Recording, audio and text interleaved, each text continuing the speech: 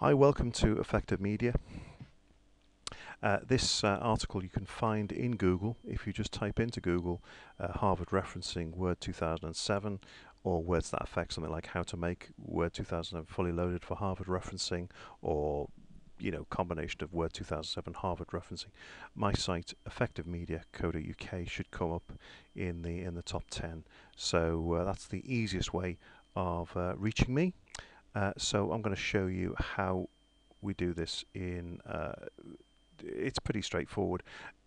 What I need to tell you first off is that there isn't an absolutely 100% foolproof way of doing Harvard referencing. But what I can do in this site is tell you 2 or 3 sources that will together will actually give you everything you need to do this, and also save time, because I teach public relations. I've come from private practice into academia, and I was looking for a way of saving time in order to actually continue my own studies, in fact, and this is what I came across. So bear with me for a moment. This is a Microsoft Word document. Let's just take that citation out so I can just show you afresh. That's how it, by the way, it ends up, but let's do it step by step with you so you can see how this is done. So let's just step back a bit. You've bought Microsoft Word 2007. This is a fresh edition. I don't care where you've got it from. I'm not going to ask any questions or judge. What you'll have in this section here, if we go to the References tab, that's the 4th one along, is the Insert Citation. You can see a group of little functions here, and these are the ones we're concerned with today. So if we want to put a citation in there, and just say for argument's sake it is a news source and it's a website, and the author is say me, because like most lecturers, I like the sound of my own voice, and the name of the web page is Effective Media. I can even cite myself. Hey, that's good, isn't it? Name of website. I don't know. PR for profit or something like that. Just for argument's sake. Year that I that this was published. Let's go back a bit. It's probably 2006, something like June, and it's 25th for argument's sake. And the year accessed was this year, which was 2010. Month accessed was April, and the day accessed was 20th of April. We just put the URL in there.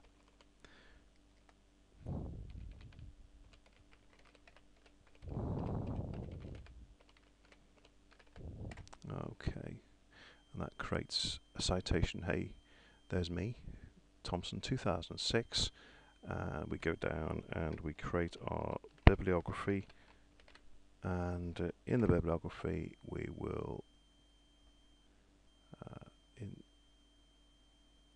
insert a bibliography. As you can see there's already some citations there.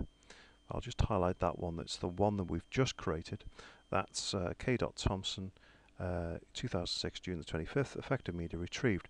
Now, that's the good news. That's pretty straightforward for anybody who is pretty used to Microsoft Word. Here's the not so good news. In this style section here, you'll see that the bibliography style, the references style, is preset on Microsoft Word to APA. Don't ask me why. Don't ask me why Microsoft didn't actually, when they were developing this, I'm sure there's legal reasons for it all, why they didn't actually include Harvard as a preset, because it is one of the main referencing tools in academia. But notice when I go to my drop-down list, I'm lucky enough to have Harvard in there. How did I do that? If you go to your drop-down list, you're going to only have about 4 or 5. Well, I did a bit of research and I went to these people. Took me a while this, but you can have it free of charge. This is BibWord. It's a plugin. It's stable. It's got 14 ratings and everybody's happy with it. I'm putting my academic reputation on the line and I'm recommending it to my students and they haven't had any complaints. All you have to do is follow the instructions there and you'll have Harvard referencing embedded in your copy of Microsoft Word 2007. So there's the sort of second tip there. So use 2007 but also embed BibWord in there. Okay. So that's bibwordcodeplex.com. If you want to go straight there and bypass my site, that's fine too. I'm just here to help. Let's just go back to my site. Excuse me. And there's one other thing I need to show you also is, see the screenshot there just shows you where to go with your copy of Word 2007 and how to insert a citation. There is also, I said before that, what does that want to do for me? Oh, right, okay. I did say there were other sources for Harvard referencing. There's one. If you go to the search engine at my employer site, which is ljmu.ac.uk, and you type into the search engine Harvard referencing, you'll get an in-depth guide and a quick guide. Again, I'm trying to just show you how to save time because Harvard referencing is notoriously fiddly, and if you get it wrong, you lose unnecessary presentation marks in most disciplines. I teach public relations and I'm afraid I would have to knock marks off for bad presentation because it's an industry that is involved in that, and most of the academic courses that that you may be studying or researching would need some form of referencing tool in order to make sure that you weren't done for plagiarism. There's just one that I haven't shown you yet, which is Neil's Toolbox. That's neilstoolbox.com. I'm not trying to sell you anything.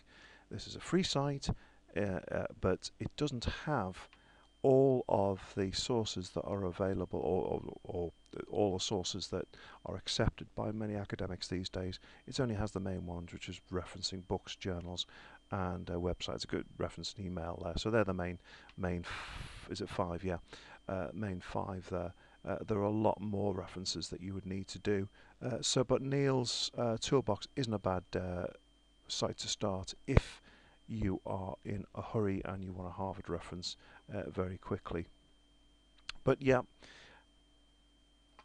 that's me. That's Effective Media. I hope you've enjoyed the video and you found it useful. Come back soon to effective-media.co.uk.